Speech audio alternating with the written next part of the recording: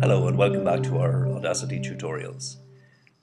As you can see, we have the same track imported into Audacity that we used in our previous tutorial.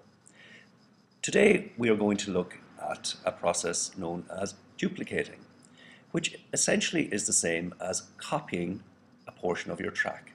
But by using duplicate, a new track is created and the copied material is pasted into that new track at the same point in the timeline. Now, we can either duplicate by using the Edit menu or using the shortcut Control and D on a Windows or Command and D on a Mac. So as you can see in Edit, we have duplicate. So let's highlight a portion of the track. Hold down the mouse, drag it to the area we want. Then into Edit,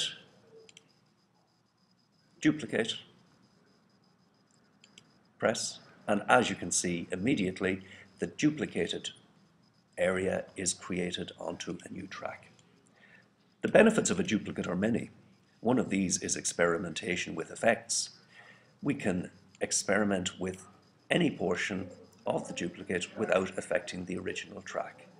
And this makes it very exciting when you can combine sounds and create something new. As you can see in the effect menu, there are so many options to choose from. So try out some of these for yourselves, duplicate specific areas of your track and create something new and exciting. Okay, thank you for listening.